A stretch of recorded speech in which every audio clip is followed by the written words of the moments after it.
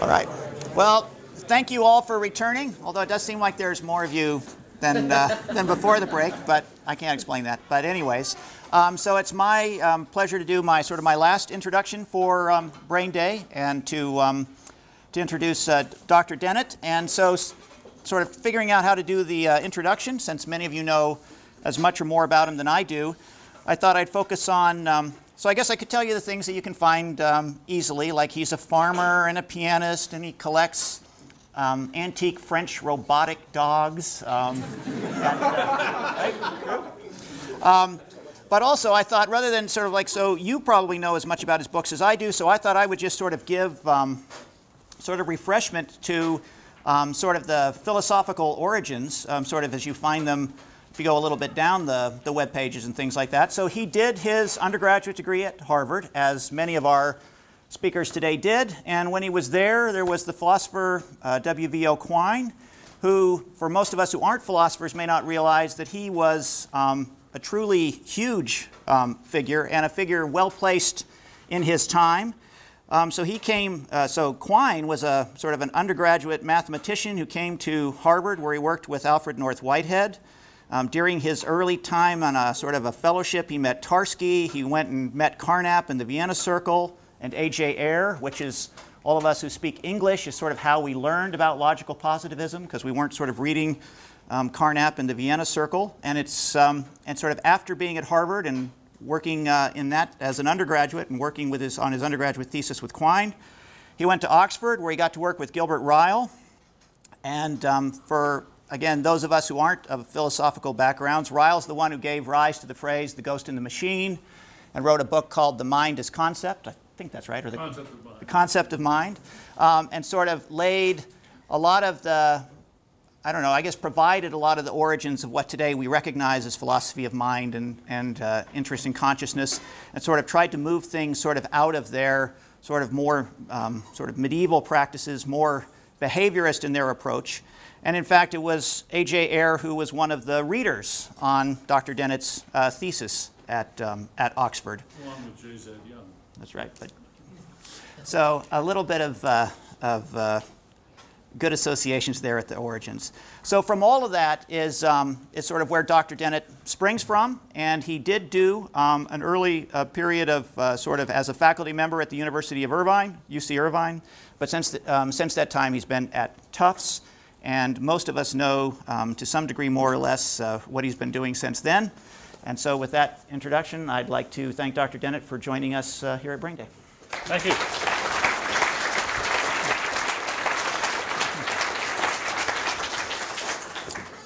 I can't resist adding, Britt, that I am old enough and started my career young enough so that I actually once stood in a small group of philosophers at UCLA and listened deferentially to Carnap, Tarski, and Church having a discussion. And I felt very pleased to be able to be in their presence. Can't remember a word they said, but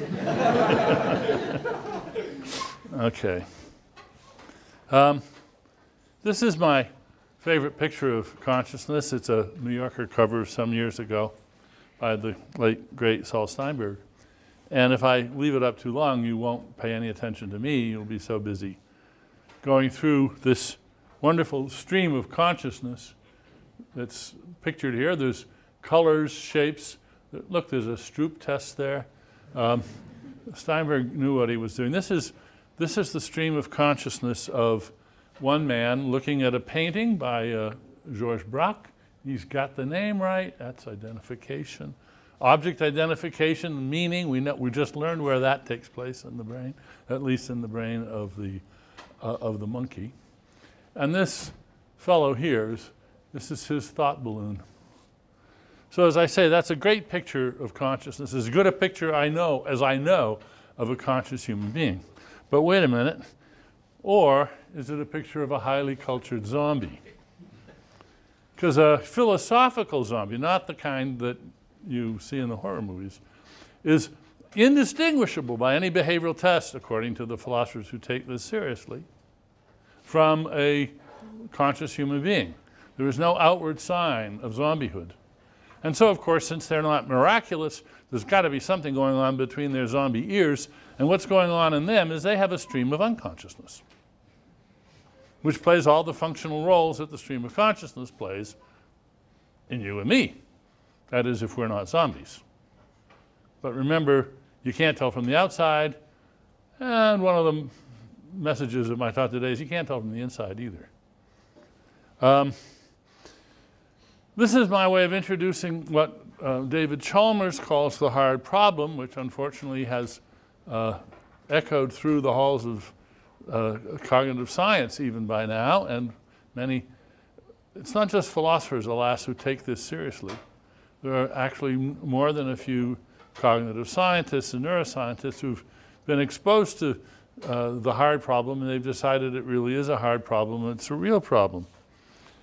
And, well, it certainly is hard. In fact, there is no way of representing the difference between a zombie and a conscious person except vacuously with a label. I could have put a little sign on that fellow and say, zombie, or conscious person, and aside from the labels, there would be no way of telling which was which.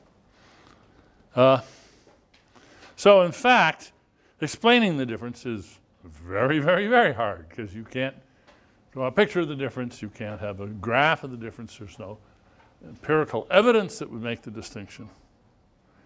So in fact, it's impossible. So what I've claimed ever since David Chalmers introduced this is that the hard problem is a cognitive illusion.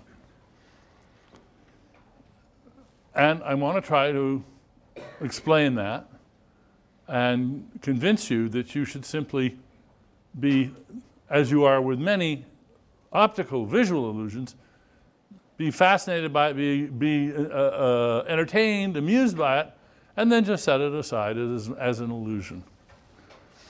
So I want you to consider the Sheinberg cover again, and I want you to consider it as what it manifestly is, which is a metaphorical representation of consciousness. This is a brilliant metaphor. The whole idea of a thought balloon or thought bubble is it's a very natural metaphor. I don't think people have to have it explained to them what it means. I think kids with comic books, I think people understand it almost immediately what a thought balloon or thought bubble is, and they realize that what they're looking at is a metaphorical representation of what's going on in the person's head. Now, the task of a theory of consciousness, then, is to close the gap between the metaphorical truth of that picture and the literal truth in the brain. In other words, that picture has lots of details. There's lots of content. There's lots of sequence. There's sort of dynamic information in that picture.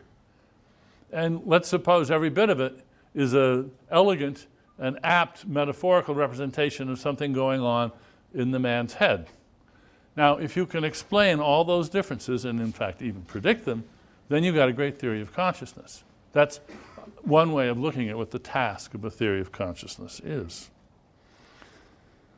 Notice that the task does not distinguish explaining consciousness from explaining zombie unconsciousness. Now, some people view this as a bug in my account. I prefer to view it as a feature, since I submit that the very idea of a philosophical zombie is incoherent. So we should just set that aside. Now those are strong words, that's a harsh verdict. I will try to at least make you take it seriously. Whether or not you accept it is another matter. And here's my puzzle. I find the solution to the hard problem obvious. Obvious. And almost nobody else does. Which makes me reflect. And I wonder, am I crazy? There's people who say so. I mean, in no uncertain terms. John Searle just said, you got to be insane to have a view like Dennett. So, well, what I'm going to try to do today is something that isn't obvious, but may make a difference, help you see what's obvious and what I think is obvious. So, first, I'm going to start by reviewing what I think of as two undeniable truths, but some of you may be eager to deny them. So I'm going to actually try to demonstrate them or argue for them. First is there is no Cartesian theater, and you may not know what that is yet, but I will explain it in due course. And second, there is no second transduction, and I will explain what that means. And I want to see if I can secure acquiescence agreement on those 2 points. And then I'm going to try to provide something new. I've done all of that before, and I'll be reviewing that, which is a non-obvious account of how those two could both be true. So after reviewing some points I've been making and laboring at for years, I want to try to show how it could be true, sort of a more positive account to help you see your way around the hard problem. And to make the job particularly vivid and, you might say, more difficult for me, I want to give you all the experience that is, many feel, really challenging to my position. And that's a simple case of complementary color after image. So what I want everybody to do now is to stare at the white cross. Don't move your eyes. Just stare at the cross for a few more seconds, a few more seconds. And that should be plenty of time. What do you see? Everybody sees it? It works even in the back? Okay, good. Now, how many of you would agree with the following? The lowest short red stripe is intersecting the black cross. Well, here, let's go back. We'll do it one more time. Just remember that sentence. The lowest short red stripe intersects the black cross. That's what we're going to be looking at. How many of you agree? Okay. Now, what on earth are you talking about?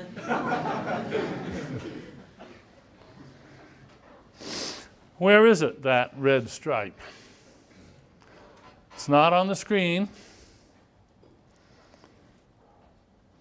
It's not on your retina. Some people might say, well, it must be in my brain then. Well, here's another metaphorical, a very nice metaphorical diagram. This is from an ancient Frisbee's book, Perception, some years ago.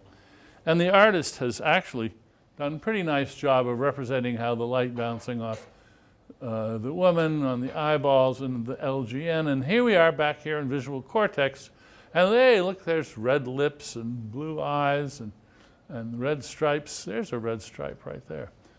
But of course, that's an artist's license. That's metaphor.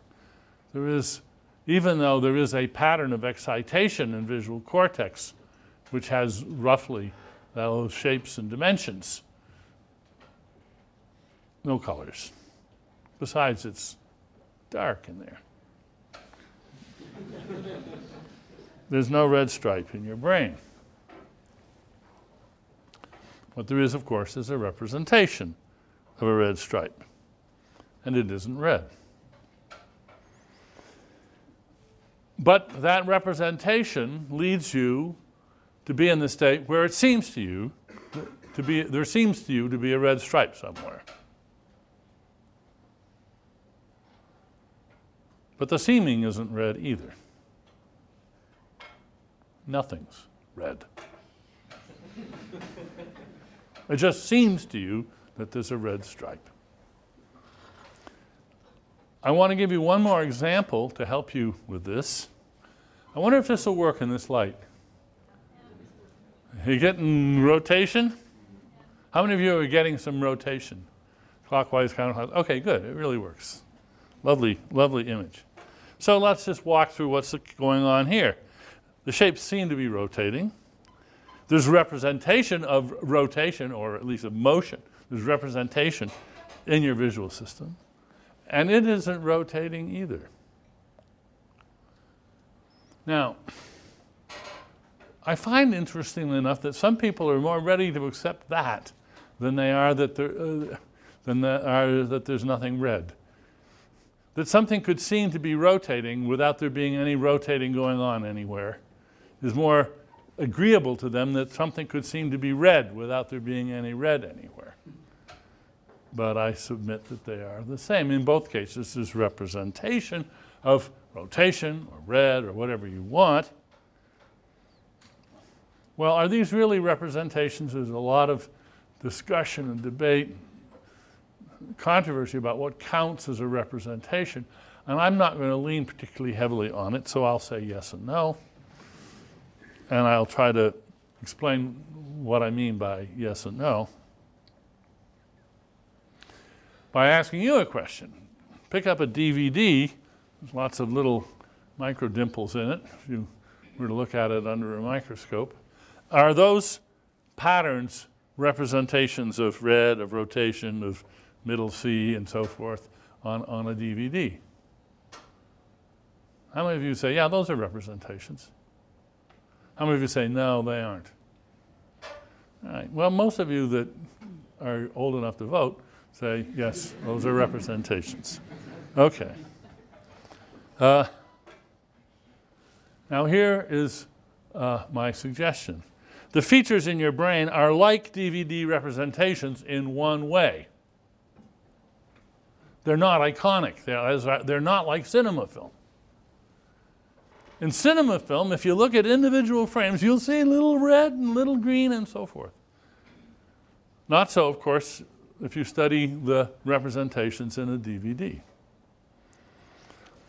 The representations are unlike DVD in another way, and that is, in particular, their function.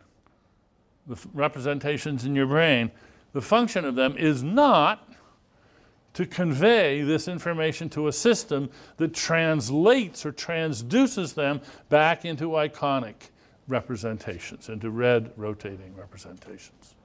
In other words, vision is not like television. Its product is not a picture on a big internal screen. Could have been, but it isn't. Could have been, but it isn't. Because there is no Cartesian theater. Now, this is a claim that I developed at some length, oh my gosh, 25 years ago, almost 1991 in Consciousness Explained. And let me just, well, what I want to address very briefly is this claim of mine that there's no Cartesian theater, is this an a priori claim or is this an empirical claim? Well, it's both. First, I'm going to do the empirical claim. So what's the Cartesian theater? Well, here's an artist's rendition of it. This is a deliberately comic, satirical representation. And you see the light comes in and exposes the film, which gets developed, and then it's run through the projector. There it is on the screen, ta-da, and there's not one but two homunculi in white coats in there to look at it. Now that's a worse than bad theory of consciousness. It's a theory of internal movies, but it's not a theory of consciousness. And the problem, of course, is what's going on in the heads of the homunculi? We seem to be starting off on a regress. So, of course, that's not what it's like inside your head. But, you know, it could have been. It could have been. It really could. And I will now prove that to you. You may recognize this scene from Men in Black.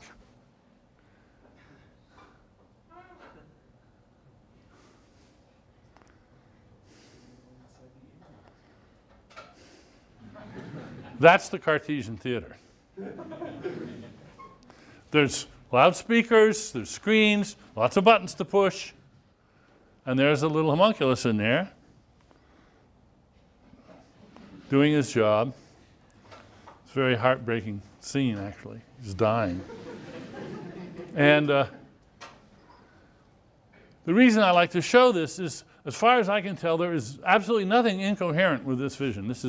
There is nothing completely mind-twisting or self-contradictory about this vision. It could be that there were tiny people in another galaxy that wanted to pass as humans and got themselves in the control room of giant sort of puppets like this. You know, if we went to the planet of the giant folks, we might do the same thing. So there's nothing logically contradictory about the idea of there being a Cartesian theater. So that's the empirical part of my claim. When we look inside, that's not what we find. So it doesn't exist, that's an empirical fact. But the conceptual point, the a priori point, so there could be a Cartesian theater. If there were one, we'd have to explain the consciousness of the homunculi in turn. That's the a priori point. And eventually, the work done by the homunculus in the Cartesian theater must be distributed in both space and time within the brain among functional tissues, modules, subsystems that are not themselves conscious, but that are doing the work, distributed in space and time. That's what has to be the case now that we've learned there is no Cartesian theater with an inner witness who does all that work and all that enjoying, I might add, too. Both the enjoying and the hard work, all of the responses to the conscious experiences have to be accomplished by subsequent events in the brain.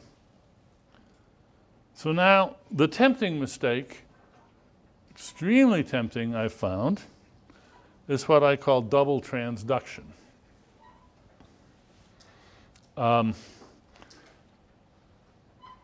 You know what transducers are. They are systems, they could be artificial or they could be natural, which take, call it signal in one medium and transduce it into some other medium, turning light into electric signals of one sort or another. A photocell is one kind of photon transducer, and cones, rods in your eye are another kind of transducers. So that's transduction. You're switching media. Now, there's a tremendously tempting temptation to say that there's got to be, think about it this way. Photons come streaming in your eyes. They get transduced into spike trains. And then, at some point, don't they have to be transduced back into colors and shapes? Or think about music. You put the record on, you put the CD on, you're listening to the music and the vibrations and the hair cells are transducing, you get more spike trains. And as far as the spike trains go, they're close as indistinguishable from the spike trains that you get for vision. And there's a temptation, but I think a less strong temptation. There's less of a temptation to strike up the little band in the head than there is to put the colors in there. But I may be wrong about that. What I'm saying is you want to resist the temptation in both cases. Because after all, if there were a second transduction, there would have to be a third transduction to get it back into spike trains so that you could talk about it, so that you could duck the incoming brick, so that you could do all the other things that we do thanks to what we're conscious of in our experience. Lay down memories, reform our bad habits, recall events in our past, whatever it is. So we want to eliminate the middle ghost. The Riles ghost in the machine, but it doesn't have to be a ghost. It's also not a protein and neuron constructed homunculus that sits in a privileged place in the brain, like that little green man looking at the screen. In other words, we want to eliminate what I've called the medium. There is no medium, there's just what happens in the brain. And all of this work, distributing all the work to the various minor peripheral agencies around, has to be done with neural spike trains all the way in and all the way out to until you get to muscle contraction and action and so forth. So that's, I'm submitting, that's the doctrine you have to endorse if you're going to be a materialist these days, if you're going to avoid dualism or other marginally incoherent doctrines. But it's not easy, and it looks counterintuitive. I say don't shrink from the fact that it looks counterintuitive. If the problem of consciousness were intuitive, we would have solved it long ago. You have to give up something that's deeply intuitive. I've just told you what I think you should give up. You should give up the idea of a medium. You should give up the idea of the double transduction and see how you can live with that. If you want to give up something else, go ahead and try. But I want you to recognize that this is an option. One option is to consider that intuition, which I've called the zombic hunch. Recognize that it's potent, but then don't credit it. Just set it aside and see if you can live without it. Now, so now I'm ready to start the non-obvious part. This is all just sort of leading up. There's no Cartesian theater. There's no second transduction. Now the question is, how on earth can that be? Would be nice if I could replace that vision that I'm trying to discredit with something that you could find palatable, constructive, and even fruitful. And here I'm now embarking in the sort of meat of the talk. I'm going to try to show you how there seems to be a second transduction because we're taken in by our own metaphors. Now, back to the DVD again. Imagine showing a DVD player to a Stone Age hunter-gatherer. I dare say that many would be convinced that it was magic. Advanced technology always looks like magic to people who don't know anything about advanced technology. It would be absolutely stunning. Suppose we ask them, how do you think this is done? Well, they say, well, maybe there must be tiny, tiny images and barely audible sounds hanging onto those shiny things. They'd be wrong. But you can see why they might make that guess. No, there are representations of sights and sounds, but they're in another medium. Now, here's my claim. Anybody who thinks there's a hard problem is making the analogous naive error about consciousness. They're thinking, there must be qualia in there causing the appreciation, the beliefs, the behaviors, and so forth. I don't see how it could be anything else. And I'm going to try to show you how it could be something else. And now, at great risk to my credibility, I am going to endorse what I'm calling the coffee machine theory, which I'm calling this because of an anecdote, an event that happened to me some years ago.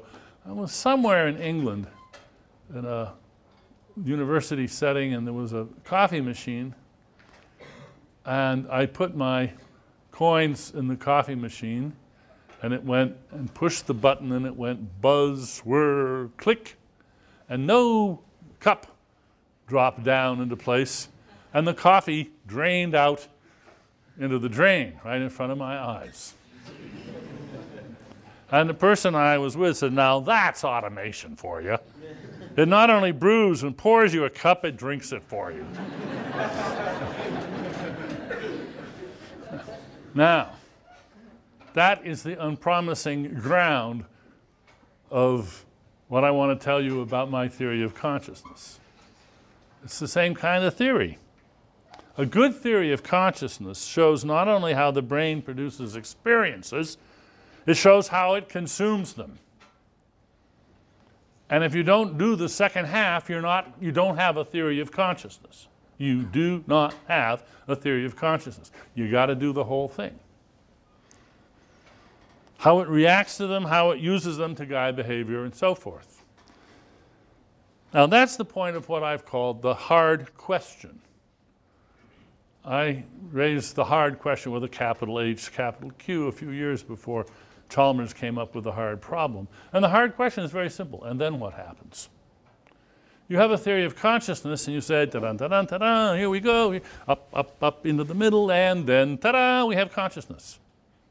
Oh, why do you say so? And then what happens? Tell me, please, what difference it makes that now we have consciousness. What sequelae follow, and how does your account explain the sequelae? And if you don't even attempt to answer that question, you are simply abdicating your responsibilities as a theorist of consciousness. If you don't answer the hard question, you're stranded in the Cartesian theater with a mystery. But it's really hard to answer the and then what happens question, although I think great progress is being made on it these days. Back in October, as it was, yeah, I was in Brussels for a very nice conference, not unlike this, and Jean-Pierre Changeux, an old friend of mine, was there giving a very nice, these are his slides, giving a very nice account of the theory that he and Stan de Haan and a few colleagues have put together. Toward a Molecular Biology of Conscious Processing was his nice, ambitious title. And I'm not going to go through all the slides that he had, except I want to show you, oh, you can see it's almost sort of cut off at the bottom of the screen. Hypothesis, long-range axon neurons broadcast signals to multiple brain areas. Oh, yeah, the very most important words don't show up. Yielding subjective experience. Yielding subjective experience. And this is a slide many of you will have seen. This is, again, the Changeux slide. I'm not going to, I think, by the way, very highly of the Changeux-de Haan theory. I think it is extremely well thought out and has a lot of data in its favor. So I'm something of an advocate of their theory here. But I want to point to some words here. The global workspace with long-range axon neurons broadcasts signals to multiple areas, yielding subjective experience of being conscious and reportability. That's what I want to concentrate on. It says only one sudden and coherent spontaneous ignition equals brain state and global neuronal workspace activation. Okay. In my terms, that's the winner in the competition of the multiple drafts. Now, permit multiple areas to share contents, yielding subjective experience. Well, in Brussels, I asked Changeux, I said, okay, yielding subjective experience of being conscious and reportability, you know, that's not actually very eloquent. What do you mean by that? I don't think you mean that it generates a Cartesian theater. Oh, no, of course not. And it doesn't mean that there's events occurring in another medium where there's no, of course not. Well, what does it mean? And his response was, I thought, quite wonderful. He said, why don't you tell me what you think I should mean by that? And I thought, fine. That's a very good role for a philosopher to take on, and I'm glad he's asking me to do it. And it ain't easy, and he knows it isn't easy because he doesn't know how to answer the question himself beyond what he said, and it's not very convincing. And he acknowledged that too. So now I'm going to try, I wish Changeux were here so that he could criticize my attempt to answer the question that I posed to him that he realized he couldn't answer. several parts, and they are all a little bit half-baked, and that's what you're going to have to settle for. We are unwilling creators of fiction.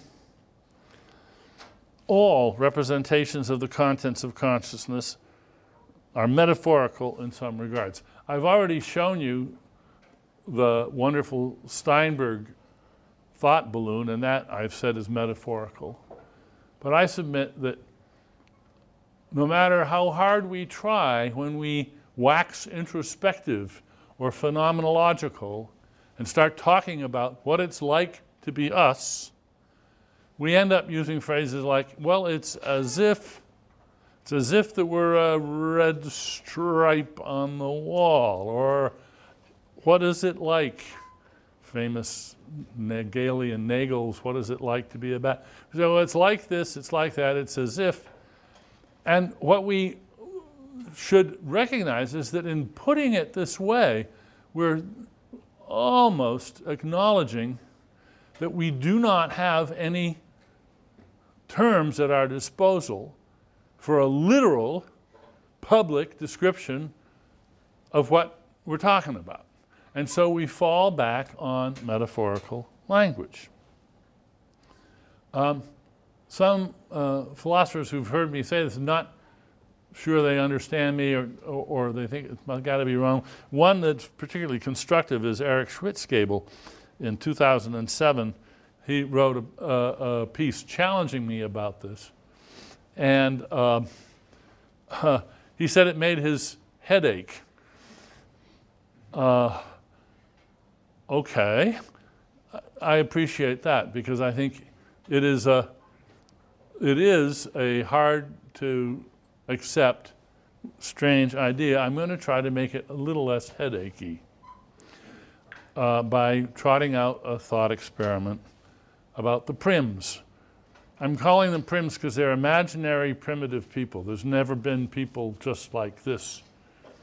And, but I'm just, so bear that in mind. So the Prinz are a tribe somewhere out of all contact with the rest of human beings, and they have only 3 categories in their language. Everything is either animal, plant, or unliving, rock. Sort of like the old 20 questions game, animal, vegetable, mineral.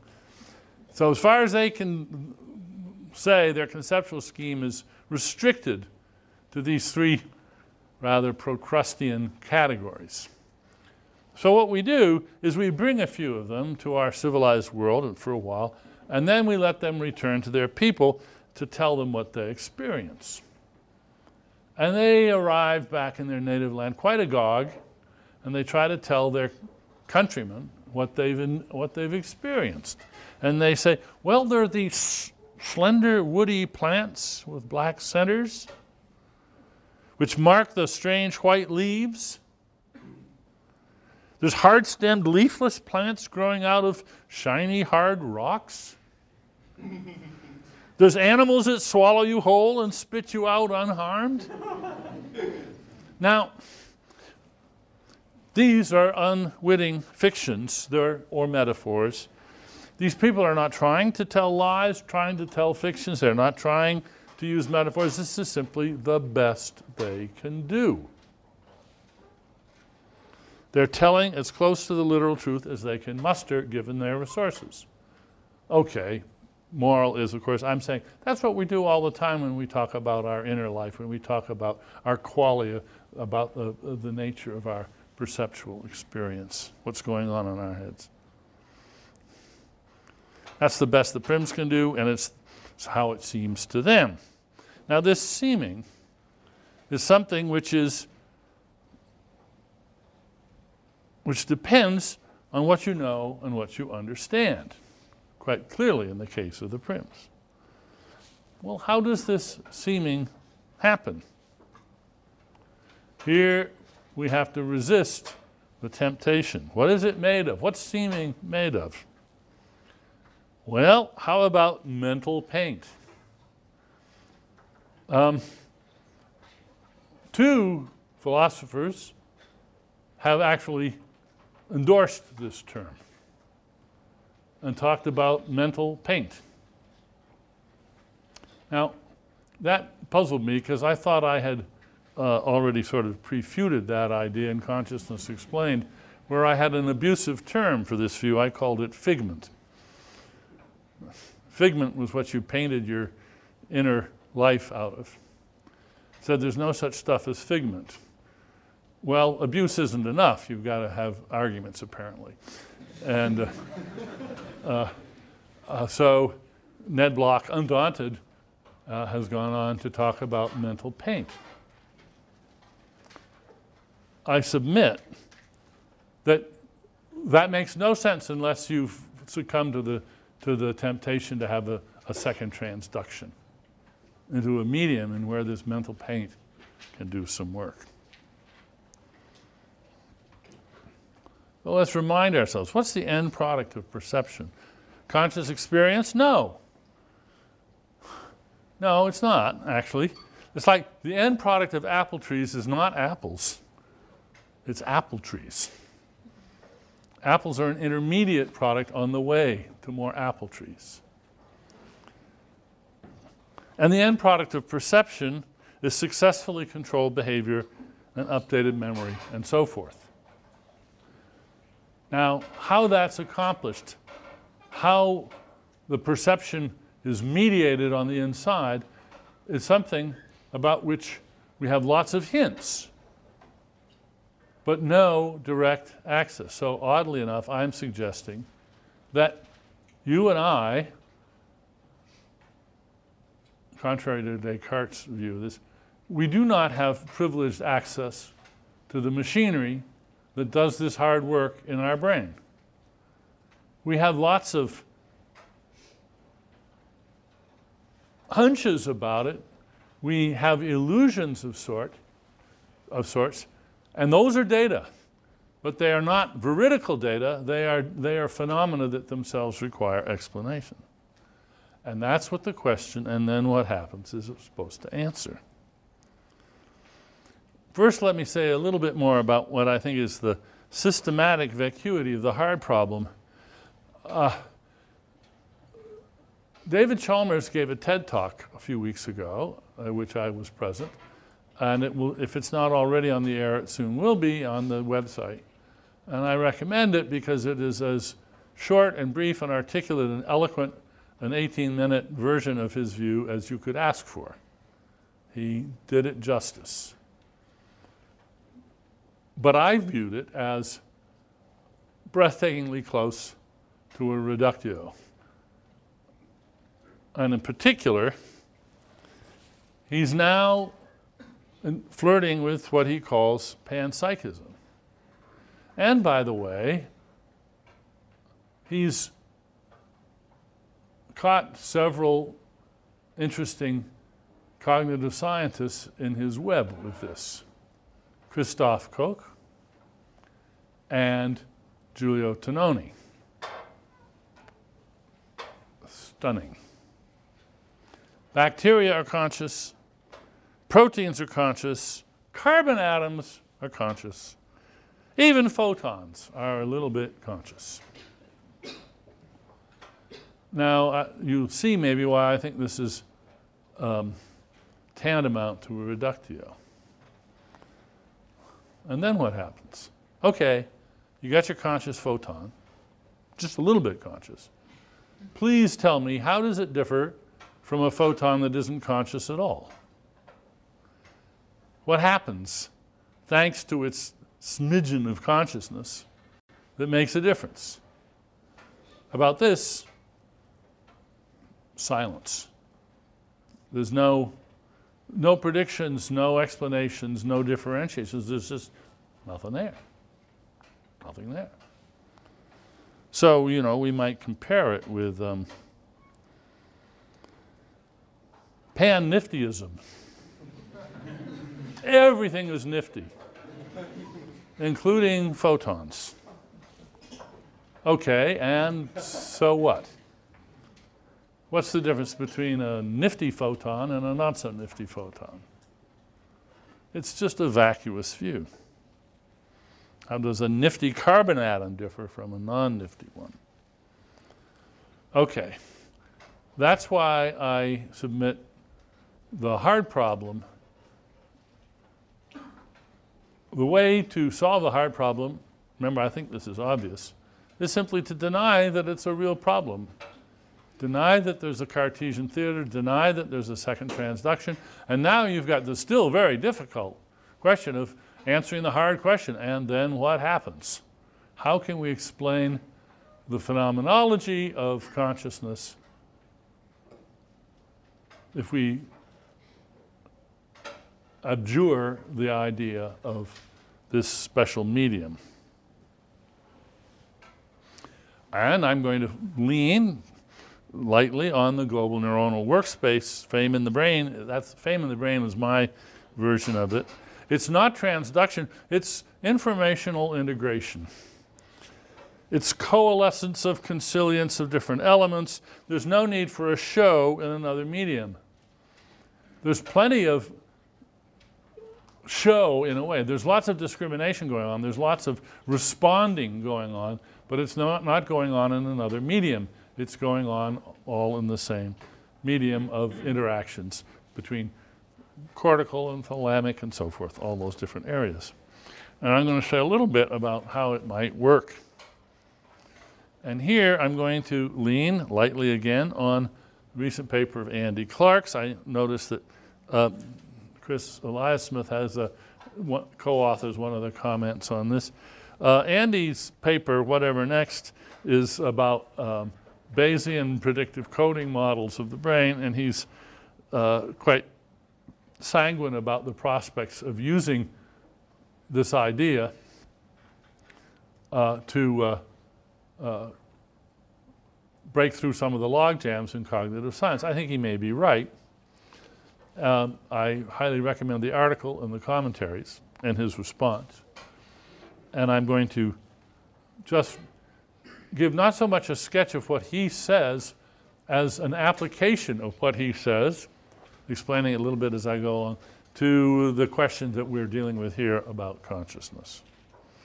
And I'm going to use an example that I've used before, which I think is particularly good at making this point. In the North Carolina Museum of Art, there's a wonderful painting by Bellotto. And by the way, the painting is just about the size that you see it up here on the screen. It's a big painting. And I remember when I first saw it, I walked into a room, not as big as this room, saw the painting across the room, thought it was probably a Canaletto, and Canaletto had all this fantastic obsessive detail. He had the buckles on the shoes and every line on the boats and feathers in the caps. And I thought, oh boy, and I started moving towards the painting because I wanted to see, in particular, I wanted to see the costumes of the people crossing the bridge in the sunlight there. And as I got closer, thank you, Museum of North Carolina, for providing these slides for me. As I got closer and closer and closer, I realized the detail wasn't there at all. It was artfully done by Bellotto, and it was so striking to me that as I approached the picture and got closer and closer, I actually yelled out in surprise because the details I was sure I had seen from a bit greater distance as I got closer, they weren't there. Surprisal was I was predicting something else, and my prediction was confounded when I went to get confirmation of it. Now, the spots suggest people with arms and legs and clothes and so forth. This is the genius of Bellotto, that he could do this. And the brain, my brain at least, takes the suggestion. All right, now what does that mean? Does it mean that little homunculi in my brain were busily painting in arms and legs and feathers and caps and spokes on the wheels? No. No. When the brain takes a suggestion, the brain is forming a set of expectations, not by painting a picture for itself to look at, but by just generating the most likely Bayesian expectations of what to come next, and then they don't get confirmed. And those are very general expectations, but they don't get confirmed. And that's why I express surprise. Now, what's going on here, I submit, is a very general phenomenon. I want to give you another example that may clarify this, or may not, we'll see. Let's consider cuteness as a property. It might seem to stand to reason that we adore babies because they are cute. I submit that's just about backwards. Basically, they're cute because we adore them. That is to say, they have facial proportions that are evolutionarily established to trigger cuddling, nurturing, kichiku, oh, aren't you cute responses.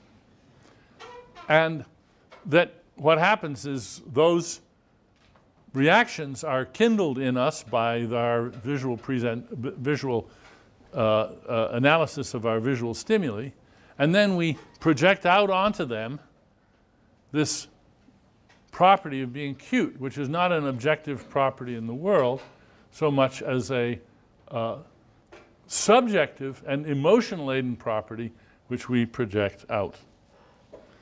Now, to get clear about that, I think it helps to ring in Jimmy Gibson and the ecological approach and his concept of affordances. And while I'm at it, I'm going to ring in the philosopher Wilfrid Sellars and his distinction between the manifest and scientific image. Now, the manifest image that Sellars talks about, that's the world we live in. That's the world of solid objects, tables and chairs, people, opportunities, free will, etc. And the scientific image is proteins and leptons and quarks and gravity and so forth. So the manifest image includes affordances of all kind, to use Gibson's term. Affordances are those things in the environment that matter to you because you can do something about them. So sweet, sexy, cute, funny, these are all affordances. Colors, solidity, causation, free will. These are all aspects of the manifest image, other minds. And in every case, or in almost every case, there's something that is very naturally called projection of a property that is properly internal and affective, and hence an action tendency. According to the Gibsonians, when you see a cup, your reach out to grab the cup is automatically activated. You don't have to reach out, you can suppress it, you don't have to do it. But the fact that a cup affords picking it up or putting liquid in it, this is sort of built right into the very identification of the thing as a cup. And here, one more philosopher to add to the fray, and that's Hume, and I'm going to call it Hume's strange inversion. We misinterpret an inner reaction as an outer cause. Hume, of course, was talking about causation. Oh,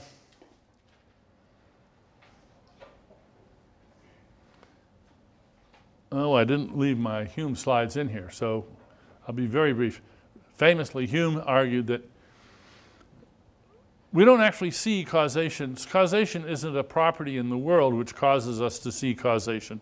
Causation is actually our anticipation of an effect caused actually by conditioning, sort of Pavlovian conditioning in our brains. We've seen A followed by B, A followed by B, like Pavlov and the dog, A followed by B. Now, when you see an A, we expect a B, and it's that expectation, which is an internal subjective reaction, which we then project out into the world, and we think we're seeing causation in the world. We think that it's the causation that we're seeing in the world that is causing our belief that we've just seen causation.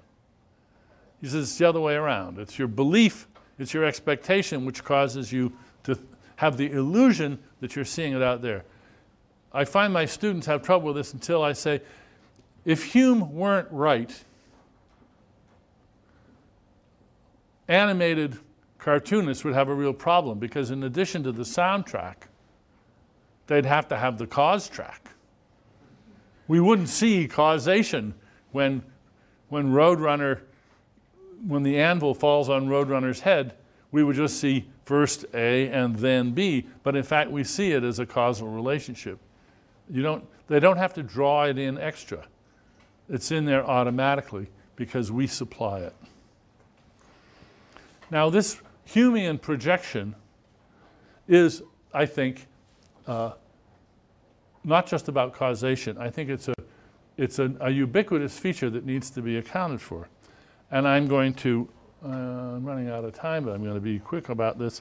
I'm going to use a little anecdote about Ned Block to make the point clearer. Ned is famous for his distinction, his purported distinction between access and phenomenal consciousness, which I think is mistaken. I'm not going to argue about that. That would take me too long. But I'm just going to tell this story, true story, about something that happened once, where Ned was in a laterality test, not dichotic earphones, but a visual laterality test, to see how strongly lateralized for language he was, left hemisphere, right hemisphere. So what happens is you look at the square, like the square, I mean, you look at a target, like the target on the flag case, and a word or non-word is flashed in either the left or right hemifield. And your decision is word, non-word. And if you're strongly lateralized left for language, then you're quicker and more accurate on the words that are flashed in the right hemifield, because you're left lateralized for language, than you are on the words that are in the left hemifield. It's a well-known standardized test for laterality, and some people are, you can be more or less strongly lateralized. So Ned had just been in such a test, just because he was curious. And I said, and how did it turn out, Ned? Did you turn out to be strongly left lateralized? He said, yeah. He said, and then he went on to add, and the words on the left seem somehow blurry to me. I said, oh, really? Which was it? You had trouble seeing the words because they were blurry, or they seemed blurry to you because you had trouble seeing them? And he realized he couldn't tell the difference between those two. Well, I submit that the latter is almost certainly the right way to think about it. He's interpreting his difficulty, and it's producing in him an illusion of blurriness, which he then reports. So, if this is right, then Block is just failing to make what I'm calling the Humean inversion. He has a pre-Humean view of causation in the mind.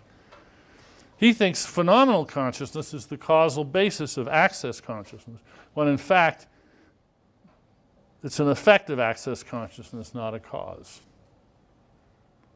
And that this is actually misleading him and a lot of people in their research. So projecting is a very natural metaphor, and it cannot be literal, obviously. We don't literally project out, through our eyes. There was a theorist not so many years ago who actually took that idea seriously. Thought that there had to be some kind of a projector in the brain which projected colors onto the front surfaces of objects in the visual world. Well, takes all kinds. Well, if project, it's both a very natural metaphor, but if it's also if it's only metaphorical, what on earth could it mean literally? Here's where I think Bayes comes into the picture. Bayesian predictive coding. Every affordance yields a predictive action tendency. It sets up a sort of forward model, which we then read backwards, more or less. were designed by evolution to perceive as many affordances as possible. Oh boy, there's a funny tape. Wow, how did that happen? We should have anticipations about everything that matters for us. Among the things that matter to us is ourselves. In addition to our expectations, we have expectations about our expectations. When we see a baby, we not only feel the urge to reach out and cuddle, we expect to feel that urge. Our satisfaction of that expectation confirms our perception of cuteness in the baby. The satisfied expectation of our expectation is the projection. The familiarity of an object in your visual field, in your perceptual field, such as that red stripe, is constituted by the lack of prediction error in response to the hierarchical layers of outbound signal. This tacit confirmation is what licenses entry of a new object to be considered, thought about, and talked about in your ontology. That's what makes cuteness seem real. It's what makes the red stripe seem real. It seems to be there because you expect to see it, and what happens then? You do, for a while, see it.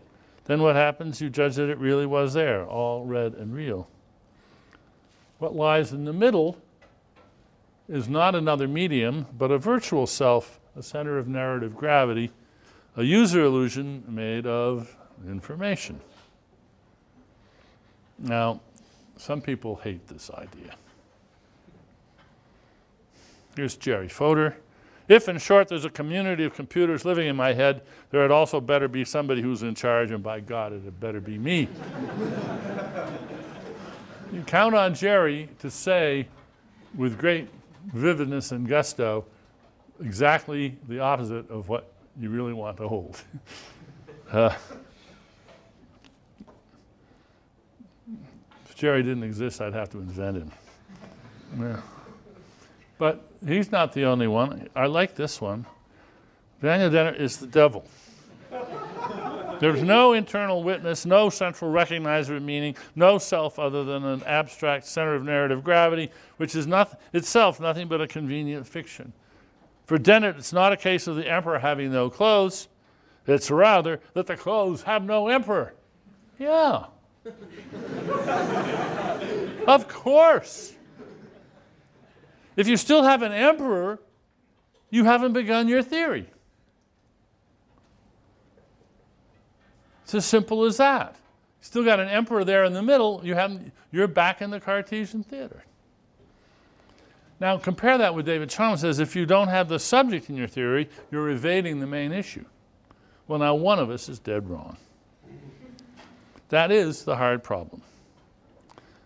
Oh, there's one more critic I recently discovered, and I've got to name him too, because I think in all these cases, what you begin to see is that there's a lot of affect involved here. People are very anxious about this. They're calling me the devil even. They really don't like it. These authors are fascinating because they try to explain away their own conscious experience, their own qualia. As the philosopher John Searle puts it, how could an intelligent person paint themselves into such a corner? They certainly give it a good try, but as well as being crazy, it's also, of course, dehumanizing. They end up saying that we are all some kind of deluded zombie or machine. Well, I'm saying there's no difference between a deluded zombie and a conscious person, and that we should simply abandon the idea of philosophical zombies, recognize that some of our best friends might be zombies, and none the worse for it. Thanks for your attention.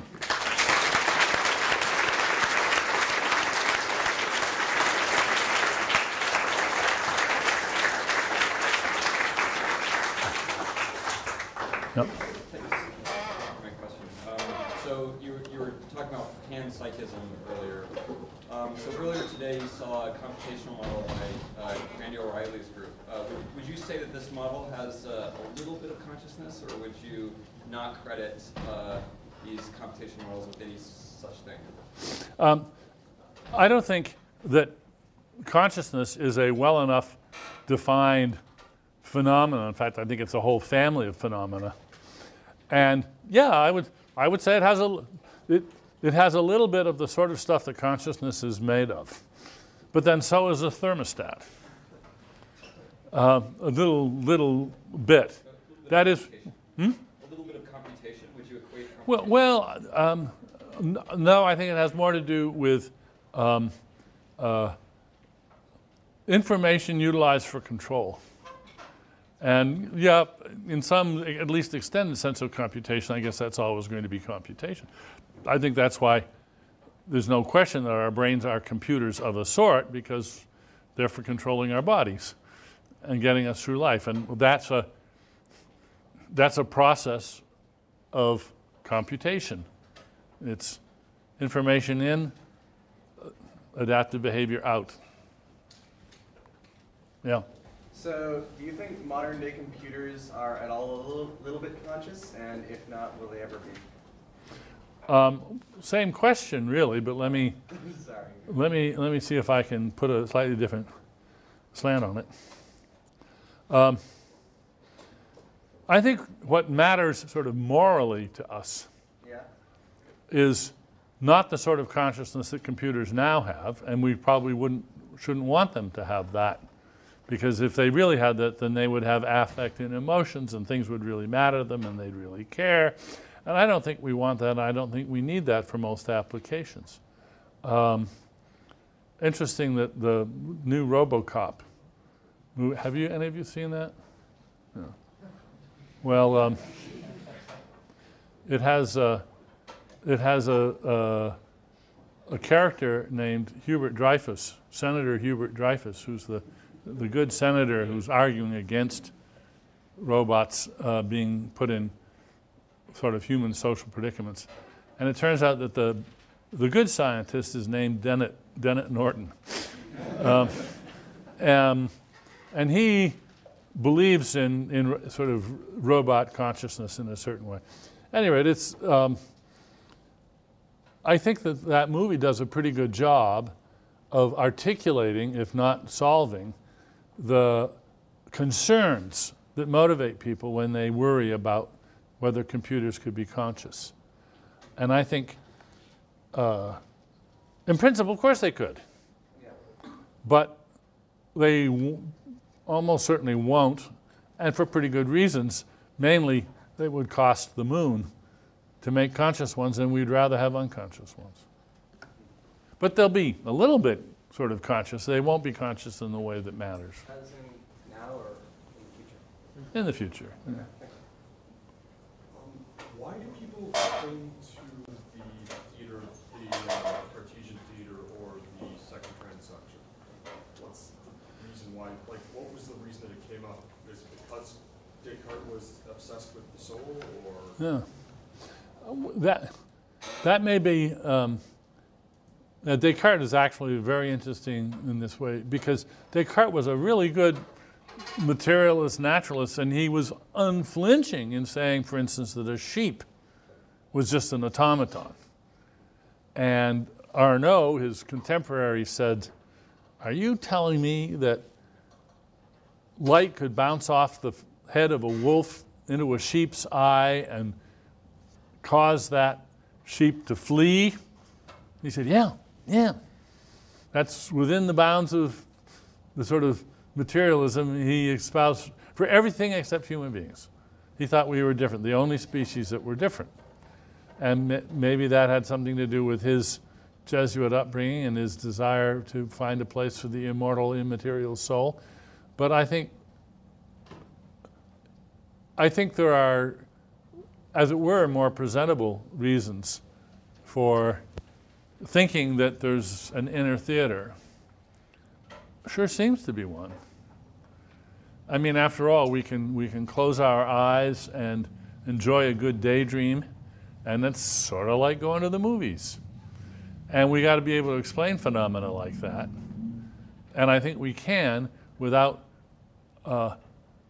succumbing. Oh yeah, that raises an interesting point.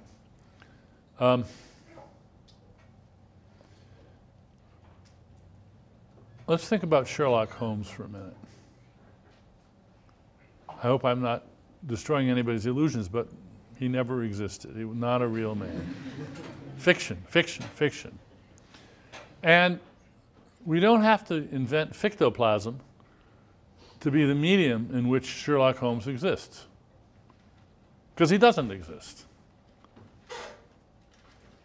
The only medium we have to deal actually with several media. We have to deal with print, we have to deal with movies, we have to deal with television, and we have to deal with what happens in our own heads when we read a Sherlock Holmes mystery.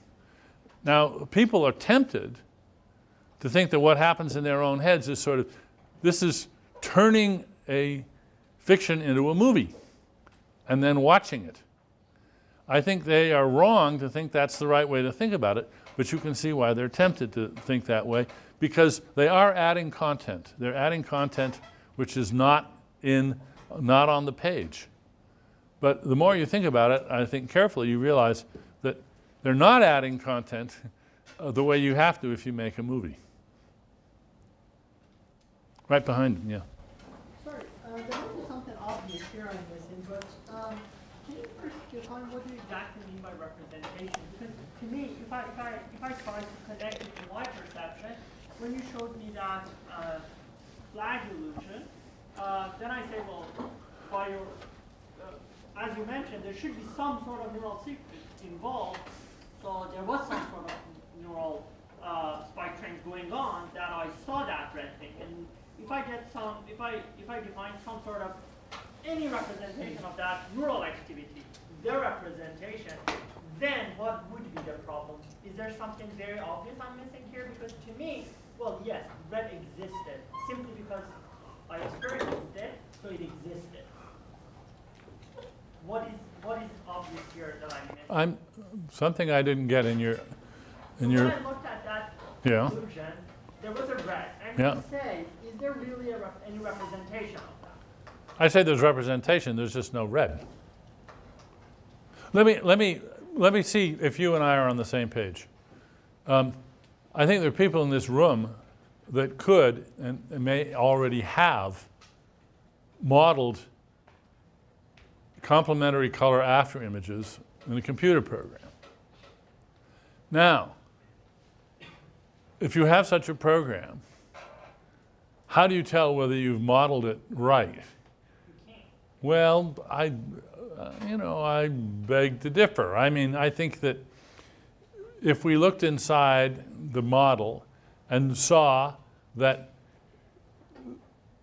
given the refractory periods and refresh rates and so forth and so on, and the opponent process system that this was feeding, and we saw that when we then presented the green, black, yellow flag to it, that a few seconds later, when we gave it the gray screen, we would see the activity in that model which showed red, white, and blue. And if we wanted to be tricky and cute, we could have the model, so we asked, what country does that remind you of? And because it had a representation stored in memory of what an American flag looked like, it would say the USA. And it would tell us why. Now, there's a tremendous temptation, I think, this is what I want to get at, for people to say, oh yeah, but that doesn't have what we have. That would not model the experience we have. I said, well, how do you know? Well, what makes you so sure? I think it does. I don't think that what we have when we see that red, white, and blue flag is in another medium. It's in spike trains. It's not in silico. But there's no rendering of the flag in either case. There's no rendering in the case of the computer, and there might be something you might call rendering, but it wouldn't be rendering in another medium. It would just be some further visual representation. The philosopher Martin Heidegger, he also wanted to destroy Cartesian thought. He wanted to destroy Cartesian thought, if I recall, and he came up with the concept of the Dasein. Dasein. Yeah,